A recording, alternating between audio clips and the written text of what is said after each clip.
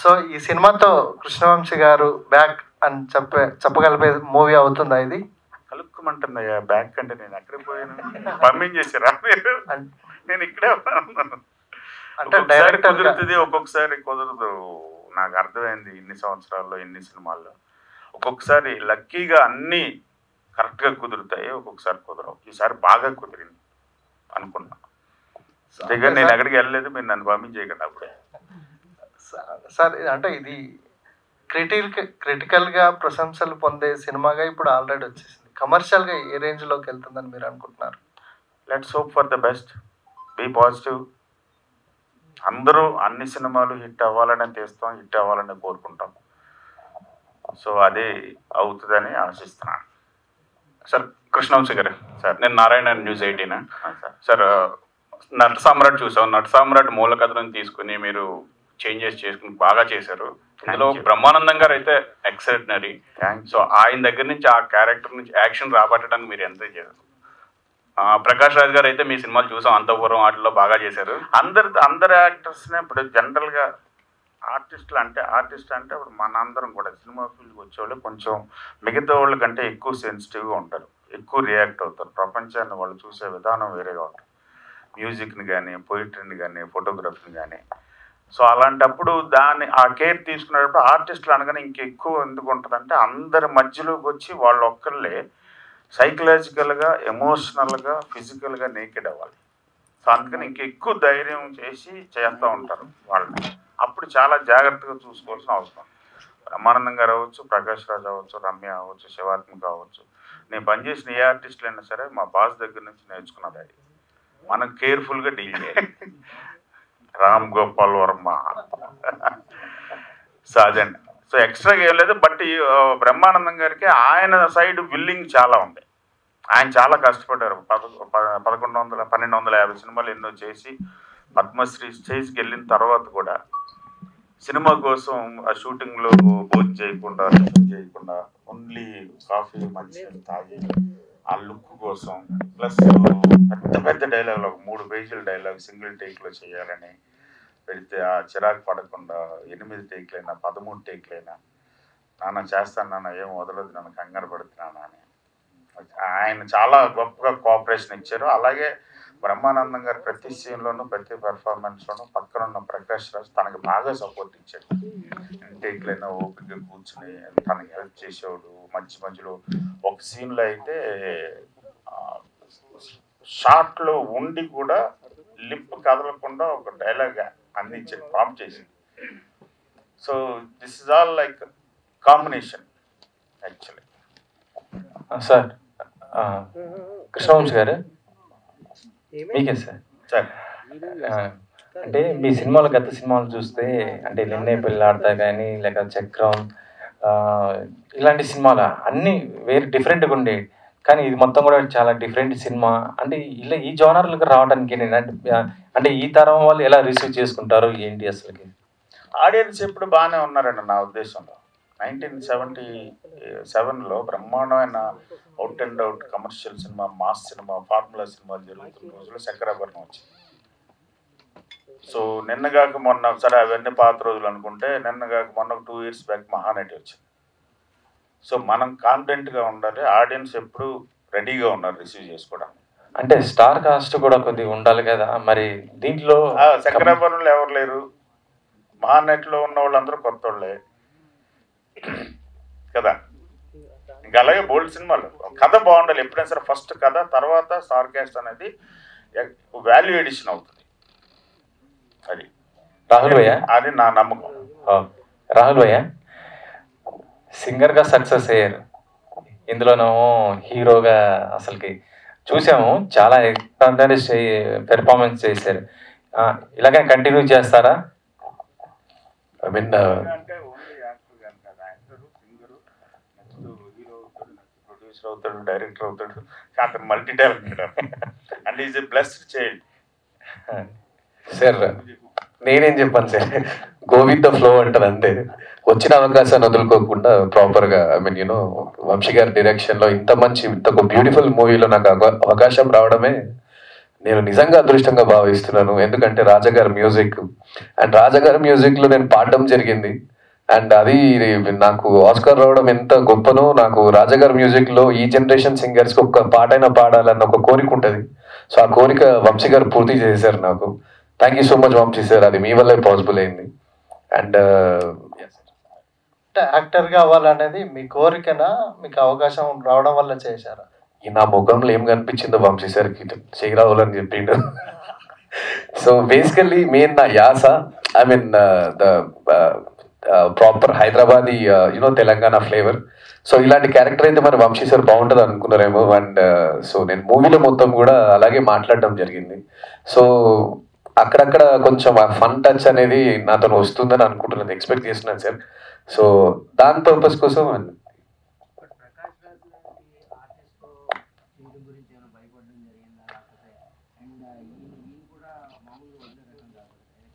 Sir అందరికన్నా ముఖ్యం ఏంటంటే వంశీ సార్ ముందు చేయడం భయపడ్డాను సార్. ఎందుకంటే ఈ సార్ కన్విన్స్ అయితే ఏదో ఒకటి మేనేజ్ చేయొచ్చు అన్న ఉద్దేశం ఉంటుంది. అసలు ఫస్ట్ ఆఫ్ ఆల్ సార్ని ఒప్పించడం, సార్ దగ్గర ఒక సీన్ చేయడం అనేది కూడా అండ్ అంత ఈజీగా ఒప్పుకోరు. ఆల్రెడీ మీకు అందరికి తెలిసినట్టు చిన్న టాక్ ఉంది సార్ మీద. సో ఇలాంటి స్కూల్లో పడ్డందుకు చాలా ఆనందపడ్డా నేను, వంశీ సార్ స్కూల్లో పడ్డందుకు. అండ్ ఎందుకంటే యాక్టింగ్కి ప్రాపర్ ఎక్స్ప్రెషన్, స్కోప్ కానివ్వండి, కొంచెం ఎక్కువ నేర్చుకోవడానికి ఎక్కువ దొరుకుతుంది. సో ఈదర్ వే బ్రహ్మానందం గారు, ప్రకాష్ రాజ్ గారు, రమ్య మ్యామ్ గారు, సో వీళ్ళతో కూడా సీన్స్ ఉన్నాయి. సో అది కాస్త కొంచెం టేక్స్ పడ్డాయి, బట్ లాస్ట్కి కొంచెం బాగానే వచ్చింది సార్.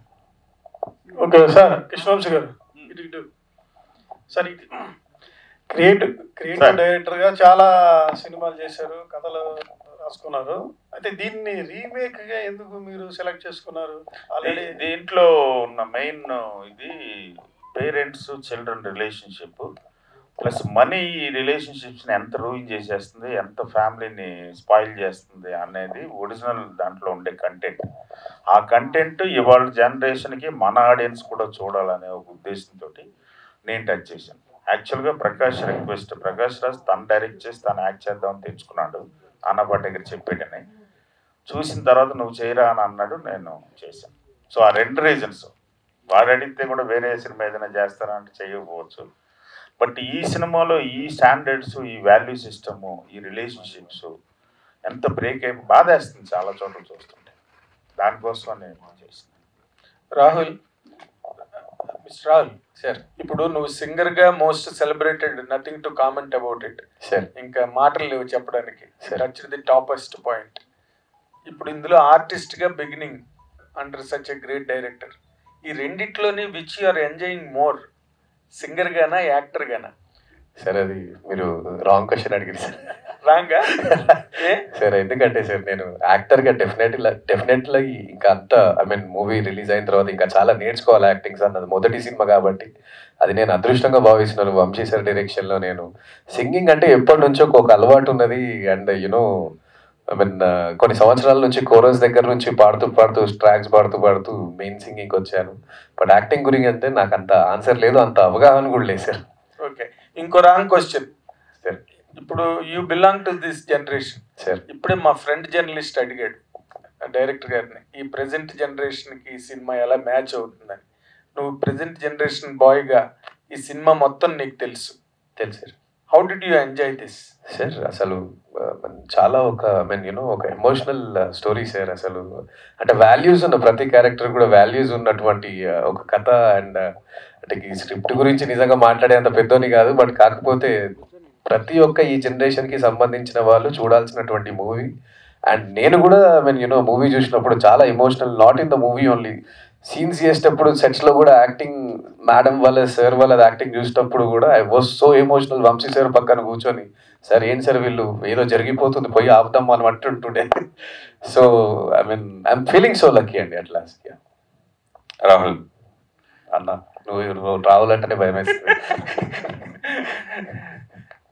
కృష్ణవంశీ గారి డైరెక్షన్లో ఒక చిన్న వేషమైనా వేయాలని తహతహలాడేవాళ్ళు ఇండస్ట్రీలో నేను చూసిన 30 సంవత్సరాలు చాలా మంది ఉన్నారు. చాలా మంది కోరిక నెరవేరలేదు. అలాంటిది నీకు ఇది సో అది ఆ కోరిక ప్రతి హీరోకి, చాలా మంది హీరోలు కూడా వంశీ గారితో ఒక సినిమాని చేయాలి, తనలోని టాలెంట్ బయట తీసుకోవాలని చాలా మంది. అలాంటి నువ్వు ఫస్ట్ ఛాన్స్ కొట్టేశావు. సో ఇంతకు ముందు నువ్వు చెప్పినట్టుగా ఆయన టార్చర్ ఉంటుంది, ఇట్లా ఉంటుంది అని బయట చెప్పారు, విన్నారు అన్నారు. అలాంటి ఎక్స్పీరియన్స్ ఈ సినిమాలో నీకు ఏమైనా పడ్డాయా? అస్సలు లేదు సార్. చాలా చాలా చాలా కంఫర్ట్ సార్. అసలు అంటే కూర్చోబెట్టి నేర్పించడం, రాహుల్ ఇలా కాదు, ఇలా కాదు, ఇలా. అండ్ మీ అందరికి తెలియని సీక్రెట్ ఒకటి ఉంది సార్. అసలు ఫస్ట్ నాకు ఈ మూవీలో అవకాశం రావడానికి కారణం రమ్య మ్యామ్. ఎందుకంటే బిగ్ బాస్ షో హోస్ట్ చేసినారు ఒక 2 weeks నా సీజన్లో. అదే టైంలో characters sir fix చేస్తున్నట్టున్నారు. So Ramya ma'am ఇంటికి వెళ్ళి ఆ షో చూసుకోవడం, ఎలా చేశాను ఏం సంగతి, అప్పుడు వంశీ సార్ పక్కన కూర్చొని రమ్య మ్యామ్కి కంపెనీ ఇవ్వడం, ఆ సమక్షంలో ఈ క్యారెక్టర్కి వీడైతే బాగుంటుంది కదా అని ఫస్ట్ రమ్య మ్యామ్ సజెస్ట్ చేసిందంట.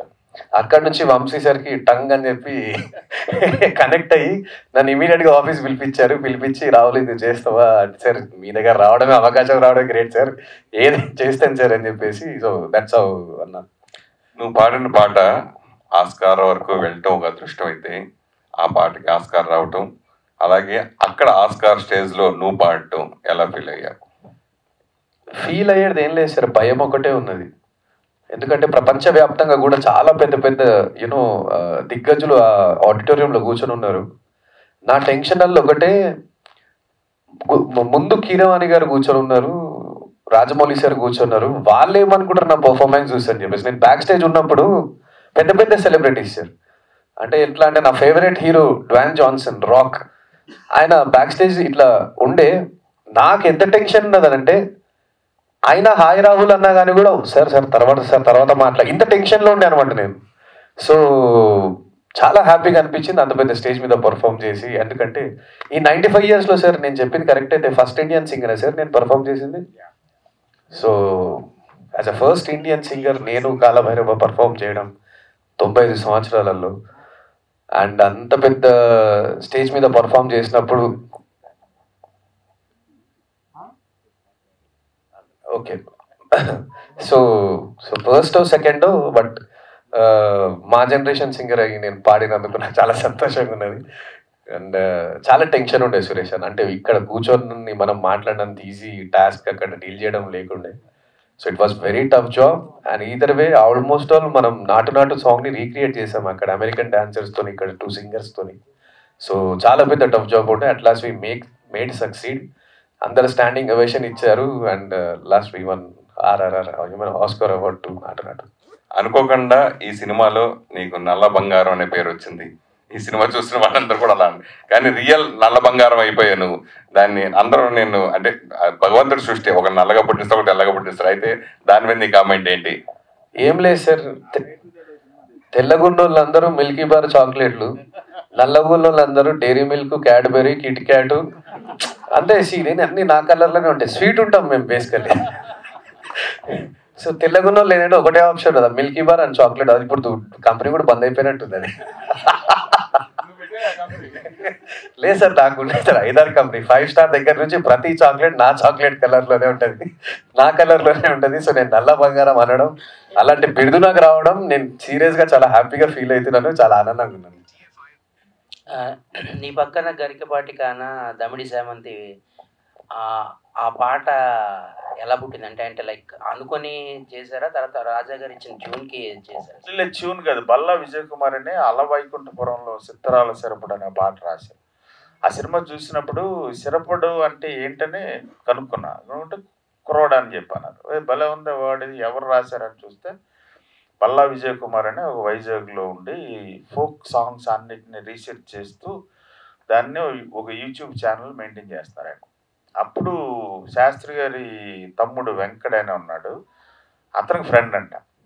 అతనితో మాట్లాడి పిలిపించి ఇలాగ ఒక ఫోక్ సాంగ్ కావాలి నాకు, ఒరిజినల్గా ఒక 50 years back, 70 years back, 100 years back ఉండే ఒరిజినల్ తెలుగు లైన్ ఏదైనా ఉందా, వర్డ్ ఏదైనా ఉందా అంటే అప్పుడు చెప్పాడు కదా, దమ్మిడి చామంతి అని అంటాం సార్. అది యాక్చువల్గా దమ్మిడి చామంతి. ఆ రోజు దమ్మిడిలు ఉండేవి కాబట్టి ఆ సైజులో పొలాల గట్ల మీద పెరిగే చిన్న పువ్వు, అంటే ముద్దగా ఉంటుందండి. అది చిన్న చామంతి పువ్వు అనమాట, చిన్న చామంతి. అది అంటే నాకు నచ్చింది. అది నచ్చి మీరు లిరిక్ రాసాడే, నేను రాజా గారి దగ్గరికి వెళ్ళి ట్యూన్ చేసుకున్నాను. ఆ లిరిక్ ఆయన రాజా గారు విని బాగుంది ఇది అని చెప్పి ఆయన ఆ jazz and western music mix తోటి చేశారు ఒక పార్టీ సాంగ్ అని అడిగి. సో అలాగే సెకండ్ హాఫ్లోని కృష్ణ అప్పుడెప్పుడో పాత కృష్ణవంశీ సడన్గా బయటకు వచ్చేసి ఆడియన్స్ తాలూకు ఎమోషన్స్తో ఆడేసుకున్నారు అని చెప్పేసి చూసిన వాళ్ళు చాలామంది చెప్తా ఉన్నారు. దాని మీద మీకు కామెంట్? నేనేం చెప్పాను, పాత కృష్ణవంశీ కొత్త కృష్ణవంశీ అంటే నాకు అర్థం కాదు ఫస్ట్. అంటే బయట అయితే అలాగే అంటున్నారు. అనుకోని పర్వాలేదు, వాళ్ళకి ఎవ్రీబడి హాజ్ ఎ రైట్. నేనైతే అలా అనుకోవట్లా. అలాగే శివాత్మిక పెర్ఫార్మెన్స్ కూడా బాగా surprise, extraordinary. She gifted and born actress.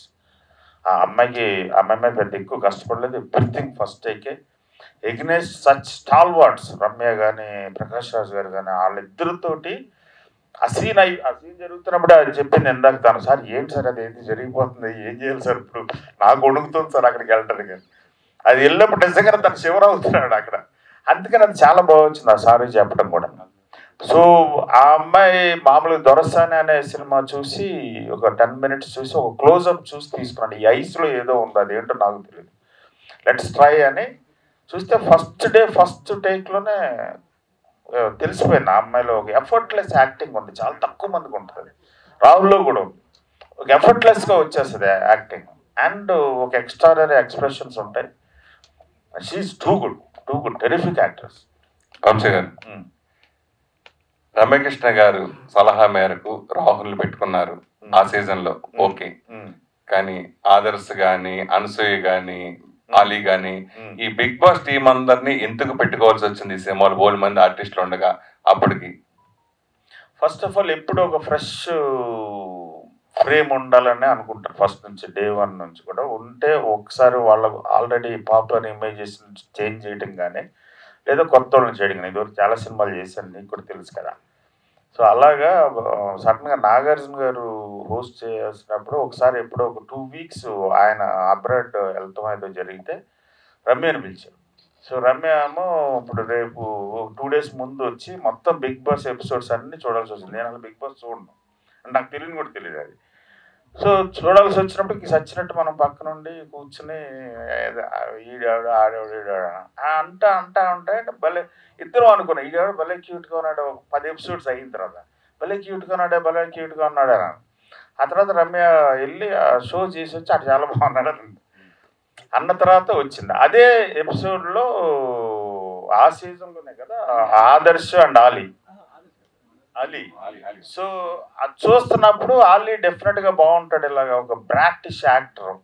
ఇవాళ చాలా మంది ఉన్నారు అలాంటి వాళ్ళు, ఒక పూర్తి ఎక్స్పీరియన్స్డ్ కాకుండా కొంచెం ఈజీయే కదా ఇది అనుకునే ఆ లుక్ కావాలని చెప్పి తనను తీసుకున్నాం. ఈ సినిమా అంతా ఒక ఎత్తు, ఆర్ఆర్ ఒక ఎత్తు, అద్భుతమైన బ్యాక్గ్రౌండ్ స్కోర్ ఈ సినిమాకి ప్రాణం నిజంగా చెప్పాలంటే. అయితే ఈ సినిమాలో ఇళయరాజు గారితో పాడించాలని ఎందుకు అనుకున్నారు, ఆయనతో ఎందుకు ఆ రిస్క్ చేశారు అంటే? రాజా గారు జనరల్గా నేను అసిస్టెంట్ డైరెక్టర్గా 2 సినిమాలు, శివ తెలుగు, శివ హిందీ చూశాను, కంతపురం చేశాను. దాని తర్వాత ఇప్పుడు రంగమార్తాండ.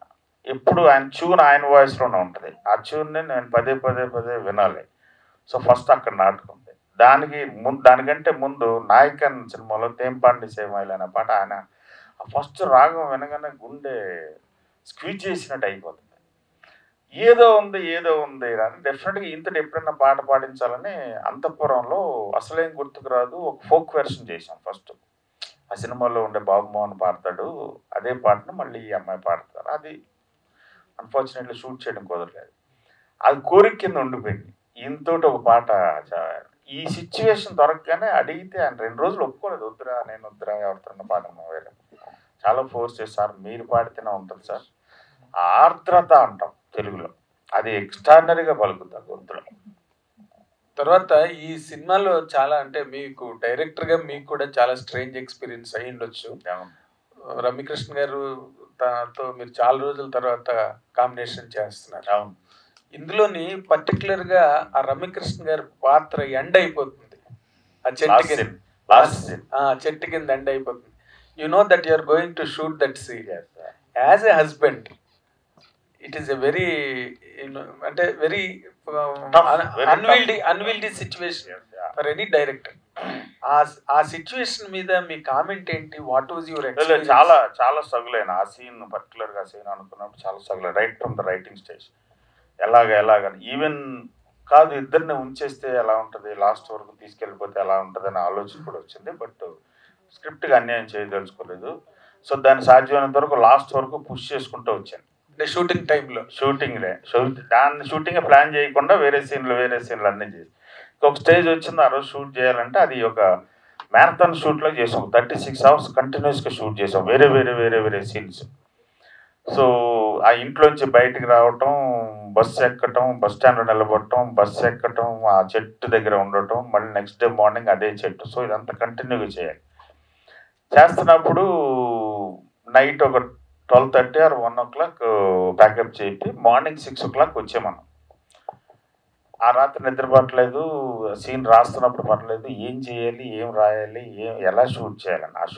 ఆ నైట్ నుంచే స్టార్ట్ అయింది. షూట్ చేస్తుంటే కళ్ళం నీళ్ళు కారుతూనే ఉన్నాయి. బట్ సెట్ అంతా పిన్ డ్రైవ్ సైలెంట్గా ఉన్నారు, అందరు నాకేసి చూస్తున్నారు. తప్పదు. It was very tough experience. Exactly. I can't imagine. అదే ఎందుకంటే ఒక డైరెక్టర్కే మామూలుగా ఒక క్యారెక్టర్, అలాంటి క్యారెక్టర్ చచ్చిపోతుంటే అవునవును, even normal director also feels about అవును, అలాంటి బీయింగ్ ఏ హస్బెండ్. చాలా కష్టం ఆయన, చాలా కష్టం.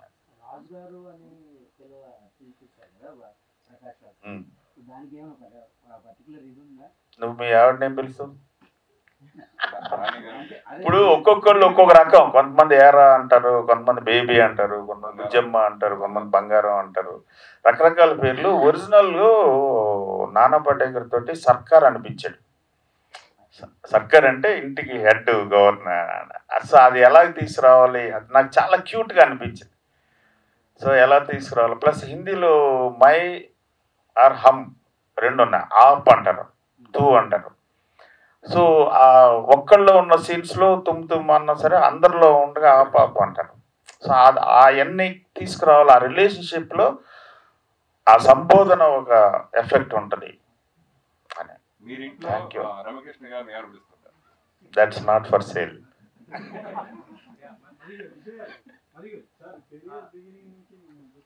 అవును, చేతులు కాలిన అదే ఆకులు కాలినప్పుడు కూడా ఉన్నావు. చెప్పు.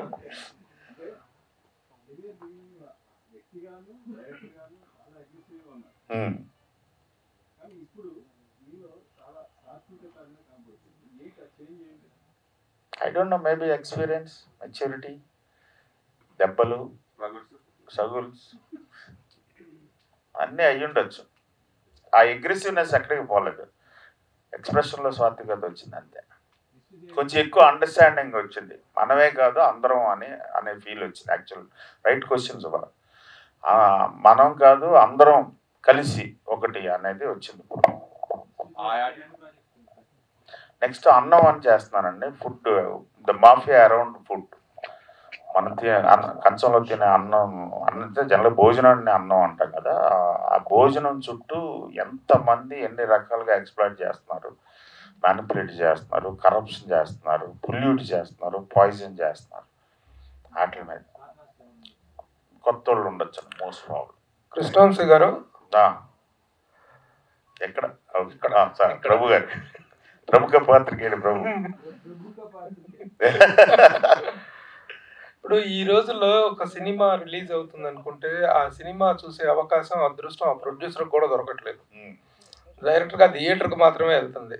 అలాంటిది ఈ వారం రోజుల నుంచి you're continuously playing shows to the industry. ప్రముఖులందరికీ వేశారు, డైరెక్ట్గా మీడియాకు వేశారు. ఏంటి మీ ధైర్యం? దాన్ని ధైర్యం అనాలా లేకపోతే కాన్ఫిడెన్స్ అనాలా? అనాలా, అమాయకత్వం అనాలా, వాట్ ఎవర్ ఇట్ ఇస్. ఏంటి అంటే సినిమా కాన్ఫిడెన్స్. నాకు సినిమా చూసినప్పుడు లేకపోతే నేను ఎడిట్ రూమ్లో కొంతమంది క్లోజెస్ట్ ఫ్రెండ్స్కి చూపించాను ఈ సినిమా. ఏంటి దీన్ని టెస్ట్ చేద్దాం. లైక్ ఎండమూరి వీరేనాథ్ గారు, శాస్త్రి గారు, సత్యానంద్ గారు, ఇలా కొంతమంది దగ్గర బాగా క్లోజ్ ఫ్రెండ్స్కి all of them are very very very happy. ఆ ధైర్యం వచ్చింది.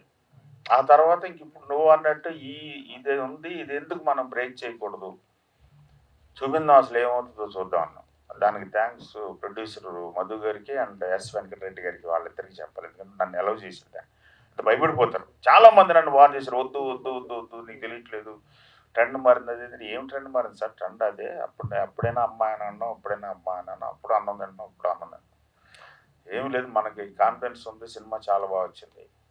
షోస్ అలా వేయటం వల్ల వచ్చిన అప్లాజ్ ఏంటి? దాన్ని చాలా ఈ చేంజ్ సినిమాకి ఎలాంటి హెల్ప్ అవుతుంది రేపటి రోజున రన్ కి? చాలా కలర్ వచ్చింది. So nice of them. వచ్చిన వాళ్ళు అందరూ కూడా so so so happy and genuine గా, నువ్వు చూస్తున్నావు కదా అన్నీ జెన్యున్ గా రియాక్ట్ అయ్యారు. అది చాలా పెద్ద హెల్ప్ అయింది వాళ్ళు. What is the best compliment you have received? All of them. నా మీద కాంప్లిమెంట్ అనే దగ్గర అంటే కూడా నేను ఎక్కువ ఫీల్ అయింది, మా నాన్న గుర్తొచ్చాడు సార్, మా అమ్మ గుర్తొచ్చాడు సార్, తెలియకుండా నేను ఏమన్నా తప్పు చేశానా సార్, నేను ఇప్పుడు చూసుకుంటున్నాను సార్, అందరూ ఐఎమ్ సో హ్యాపీ. నిన్న ఒక చిన్న పాప మేబీ 7 years 8 years, ఆ పిల్ల వచ్చి మైక్ తీసుకుని ఒక మన జర్నలిస్ట్ బ్రదర్ కూతురే అమ్మాయి, నాగేశ్వరరావు, మా అమ్మ నాన్న నేను చాలా బాగా చూసుకుంటాను అని చెప్పి. I think that's the best thing. ఆ పిల్లకి ఆ ఏజ్లో ఆ ఫీల్ వచ్చిందంటే. ఇప్పుడు నట సామ్రాట్ సినిమాని మీరు తీసుకున్నప్పుడు, దీని రీమేక్స్ మీరు చేయాలనుకున్నప్పుడు, this is a film, this is a content blended with artistic values and the human values both. మీరు కాన్సన్ట్రేట్ చేసిన ఏరియా ఏంటి? ఏ పరంగా మీరు ఎక్కువగా రాబట్టుకోగలిగారు ఆర్టిస్టుల దగ్గర నుంచి? కానీ హ్యూమన్ వాల్యూస్ మీద ఎక్కువ ఉన్నాను నేను. Artistic values are automatically imbibed. That's క్రాఫ్ట్లో నేను 30 years నుంచి ఉంది కాబట్టి దట్ కమ్స్ ఆటోమేటిక్. ఓన్లీ ఈ సినిమాలో కొన్ని డెసిషన్స్ కాన్షియస్ డెసిషన్స్ చేశాను. లైక్ నేను ఇప్పుడు మా కెమెరా స్టడీగా ఉండడానికి ఇష్టపడిన ఎప్పుడు. సో ఆడియన్స్ కంటిన్యూస్గా మూవ్ అవ్వాలని అనుకుంటున్నాను. కానీ ఈ సినిమాలో మాత్రం అస్సలు వాళ్ళని మూవ్ చేయకూడదు, డిస్టర్బ్ చేయకూడదు. And long takes. ఈ మధ్య అందరం టప ఫాస్ట్ కట్టింగ్ వెళ్ళిపోయి, నాకే సినిమా చూస్తున్నప్పుడు ఆ జిగ్జాగ్గా ఉండి బ్లర్ లాగా వచ్చి చిరాకు వచ్చేస్తుంది, ఎందుకు ఇంత కట్ చేసేస్తున్నారు. సో దాన్ని అవాయిడ్ చేయాలని లాంగ్ టేక్స్ తీసుకున్నాను. ప్లస్ చేయగలిగే స్కిల్ ఉన్న యాక్టర్స్ దొరికారు, బ్రహ్మాండంగా చేయించవచ్చు, వాళ్ళు చేస్తే బ్రహ్మాండం క్యాప్చర్ చేయొచ్చు అని చెప్పి. ఇలాంటి ప్లస్ సౌండ్ సైడ్ కూడా చాలా కేర్ తీసుకున్నాం. ఎక్స్ట్రా ఇలాంటి ఒక సినిమా చేయాలి అనుకున్నప్పుడు చాలా పెద్ద పెద్ద బ్యానర్లు, పెద్ద పెద్ద ప్రొడ్యూసర్లు చేయాల్సిన ఎఫర్ట్, దీని వెనకాల ఫైనాన్షియల్ ఇది కానీ, ఒక కమిట్మెంట్ కానీ. Madhu a very young producer, తన కమిట్మెంట్ గురించి తనని మీరు ఎలా కాంప్లిమెంట్ చేస్తారు? The way he is with you all this మీరు చెప్పండి, మీరే చెప్పండి, మిమ్మల్ని. The question is to you. Sir నా ఎఫర్ట్ ఏం లేదు సార్. నా పక్కన డే 1 నుంచి వంశీ గారు ఉన్నారు. నాకు ఎలాగైతే రాహుల్ అన్నాడు, ఫ్లోలో వెళ్ళిపోవడమే, ఆయన చెప్పింది చేసుకుంటూ వెళ్ళిపోవడమే. అండ్ డే 1 నుంచి నట సామ్రాట్ నాకు చూపించారు. ఫస్ట్ టైం ఇప్పుడు హార్డ్ డిస్క్ ఇచ్చారు, ఒకసారి చూడు అన్నారు. చూసినాక ఆయన ఎంత connect అయ్యడం I don't know, somehow నాకు కూడా అనిపించింది చేద్దామని. ఒకసారి ఫిక్స్ అయ్యాం ఇద్దరం. ఈరోజు ఇక్కడ ఉన్నాం సార్ సినిమా. అండ్ నాతో సహా వెంకటరెడ్డి గారు అని మరో ప్రొడ్యూసర్ ఉన్నారు, ఈజ్ ఇన్ బహ్రెయిన్ టుడే, రేపు వస్తున్నారు. అండ్ యూ వాజ్ ఆల్సో మొదటి రోజు నుంచి మాతోటి ట్రావెల్ అవుతున్నారు. సో మంచి మూవీ చేశాను. ఎండ్ ఆఫ్ ద డే మీకు ఒక ఫైనాన్షియల్ సక్సెస్ మీద ఉన్నటువంటి కాన్ఫిడెన్స్ ఏంటి సినిమా? అంటే ఇప్పుడు నెక్స్ట్ జరగబోయేది ఇంతవరకు చేసిందని, అదే రేపు రిజల్ట్ మీద మీకు సార్ డెఫినెట్గా. ఇప్పుడు ఆల్రెడీ బిజినెస్ వైజ్ చూసుకున్నా సరే మంచి రిజల్ట్ వచ్చింది, ఆల్రెడీ మంచి సినిమా వచ్చింది. మనం సినిమా చూపించే బిజినెస్ చేసాం. That means we are there. మేము ఎక్కడ అనుకున్నాం, ఏమనుకున్నామో అది రీచ్ అయ్యాం ఆల్రెడీ. అండ్ నెక్స్ట్ మంచి సినిమా వచ్చింది. అండ్ మైత్రి మూవీ మేకర్స్ మన సినిమా ప్రెజెంట్ చేస్తున్నారు అండ్ వాళ్ళే డిస్ట్రిబ్యూట్ చేస్తున్నారు. మొత్తం వాళ్ళకి మంచి సపోర్ట్ వచ్చింది మాకు. ఇప్పుడు సినిమా బాగా రీచ్ అవ్వడానికి ఏమేమి చేయాలో మొత్తం వాళ్ళ ఎఫర్ట్స్ అన్ని వాళ్ళు చేస్తున్నారు sir. End of the day చాలా మంచి మూవీ వచ్చింది. Very good, congratulations. మనకు స్పెసిఫిక్గా చెప్పాలి మ్యాంగో రామ్ గురించి. ఆయన రీసెంట్గా మాతో ఇన్వాల్వ్ అయ్యి ఇంకా ఉంటాయి చూడండి, ఓటీటీ అయినా శాటిలైట్ అయినా, హీ వాస్ దేర్ ఎవ్రీవేర్.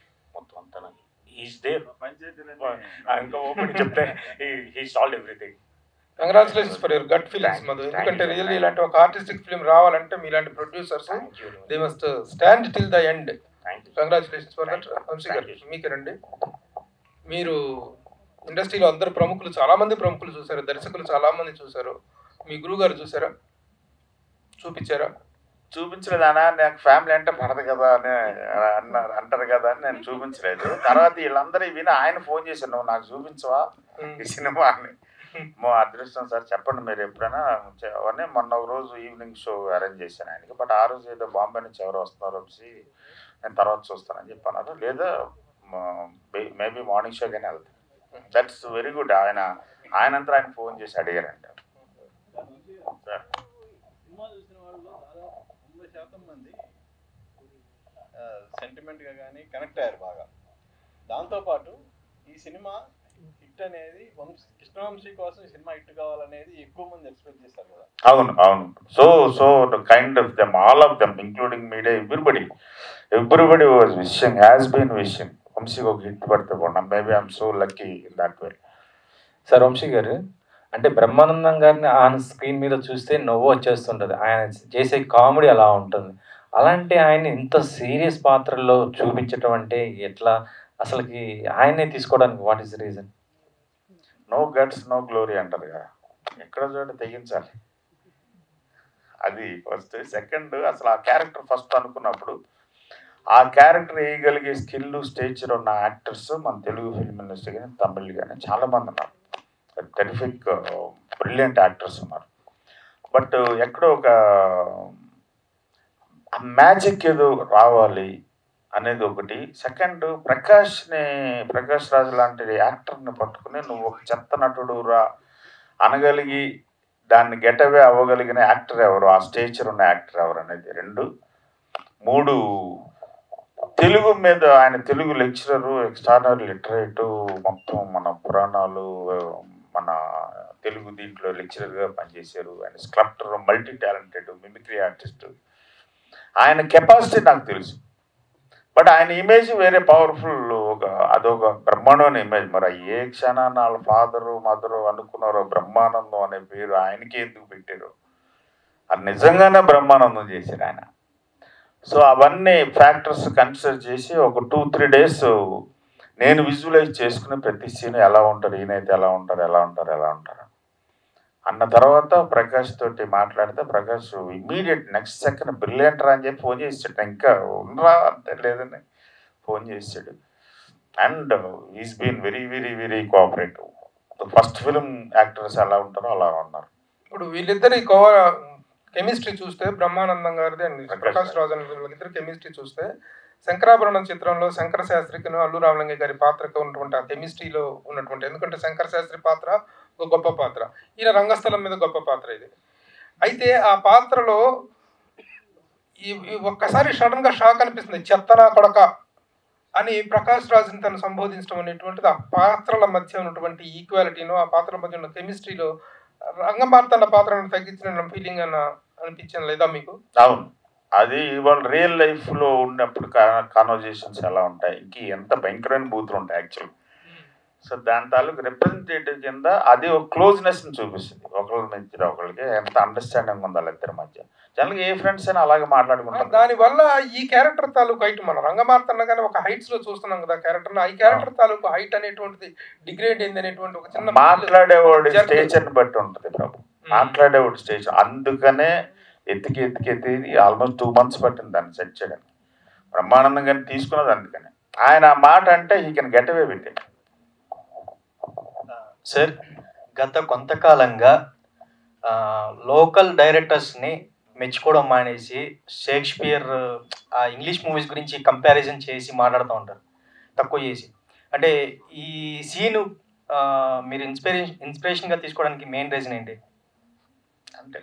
అంటే సినిమాలో మీరు ఒక పాయింట్ చెప్పారు, to be are not to be, ఇట్లా చులకనగా చూసి కమెంట్ చేయడం అనేది సొసైటీలో జరుగుతుంది ఇప్పుడున్న మధ్యకాలంలో. అంటే దాని ఇన్స్పిరేషన్ తీసుకోవడానికి ఏంటి?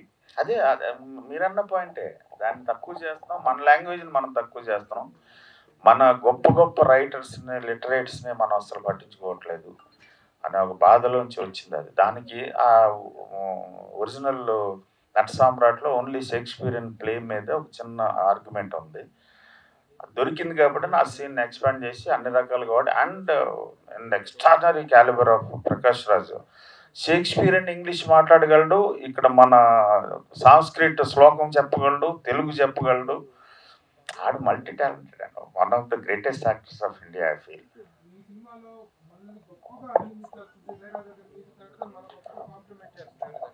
కానీ the content on the essence of the film is spoken well by the director, by the dialogue writer, ఆకేళ్ళ Sivaprasad. చాలా మంచి కాంట్రిబ్యూషన్ ఇచ్చారు తన డైలాగ్ రైటర్. తన గురించి చెప్పండి. Thank you. ఆకేళ్ళ శివప్రసాద్ గారు స్టేజ్ మీద చాలా గొప్ప రైటర్, చాలా చాలా అవార్డులు వచ్చినాయి, చాలా నాటకాలు రాశారు, చాలా నాటకాలకి మాటలు రాశారు. ఈ సినిమాకి మాటల రచయితగా ఎవరైనా అనుకుంటున్నప్పుడు ఉత్తేజ్ని కన్సల్ట్ చేసింది. అంటే ఎలాంటి అంటే ఉత్తేజ్కి ఎక్కువ ఇది ఉంటుంది. ఎవరన్నా ఉంటే చూడరా, ఈ నాటకం గురించి తెలిసి సినిమా గురించి తెలిసిన ఒక మనిషి ఎవరన్నా అంటే తన గోపరాజు విజయ్ అనే ఒక నాటక నటుడు. ఆయనకి చాలా అవార్డులు వచ్చినాయి. గోపరాజు రమణ గారి అబ్బాయి. సో తనని తీసుకెళ్తే అతను సజెస్ట్ చేశాడు. తను వచ్చి కూర్చుని ఏం కావాలి సార్ మీకు అంటే ఇలా అంటే, సార్ ఒక పర్సన్ ఉన్నాడు సార్, మీరు ఒకసారి చూడండి సార్ అంటే అప్పుడు ఆఖరి శివప్రసాద్ తీసుకొచ్చాడు. సో శివప్రసాద్ గారికి సినిమా చూపించి ఫస్ట్, ఆ తర్వాత ఒక 2 సీన్స్ రాయండి సార్ మనం చూద్దాం అంటే, ఆ రాసినప్పుడు అర్థమైంది దగ్గర చాలా ఉంది మెటీరియల్. సో పాపం బాగా హింస పెట్టాను. ఆ హాస్పిటల్ సీన్ అయితే ఆల్మోస్ట్ 30 వెర్షన్లు నీలాంటి వాళ్ళు పెట్టింది. రాహుల్ గారు చాలా చేశాం. ఒరిజినల్ నట సామ్రాట్లో కోర్ను మాత్రం తీసుకుని టోటల్గా రీరోడ్ the whole screen play. Everything డిఫరెంట్గా ఉంటుంది. అది 1970లో కుస్మాక్ రాజు గారు అనే ఆయన రాసిన ఒక నాటకం. ఇది 2022. దాన్ని కాంటెంపరైజ్ చేసి ఎనర్జైజ్ చేసి దాంట్లో మ్యూజిక్ ఉండదు, స్టేజ్ నాటకాన్ని అడాప్ట్ చేశారు కాబట్టి అదే నాటకం 40 సంవత్సరాలు సూపర్ హిట్ అయ్యి సినిమాగా కన్వర్ట్ అయ్యింది కాబట్టి వాళ్ళు ఏమీ చేంజ్ చేయలేదు. మనకి ఇక్కడ ఆ లిబర్టీ ఉంది కాబట్టి పూర్తిగా ఎనర్జైజ్ చేసి మ్యూజికలైజ్ చేసి I change so many things. Rahul గారు ధూల్పేట్ టు ఆస్కార్ వరకు ఎలా ఉంది ఈ జర్నీ? ఈ సక్సెస్ ఎలా చేస్తారు?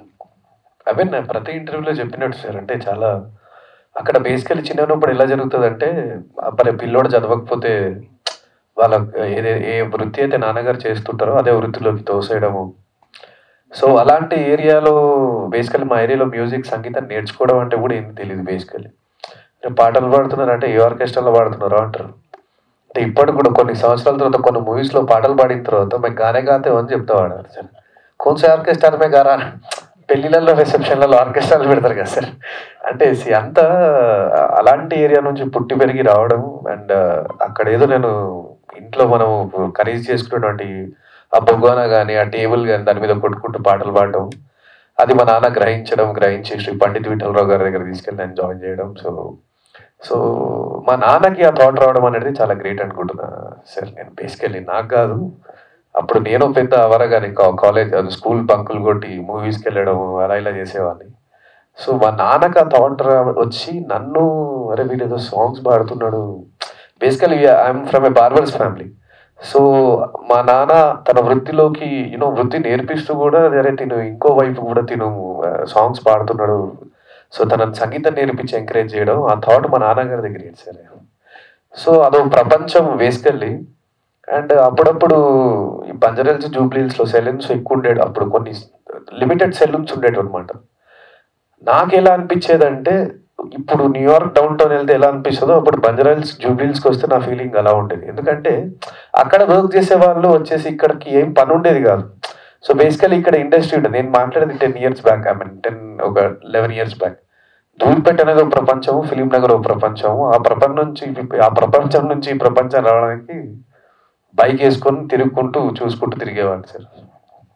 సార్ కృష్ణవంశి గారు,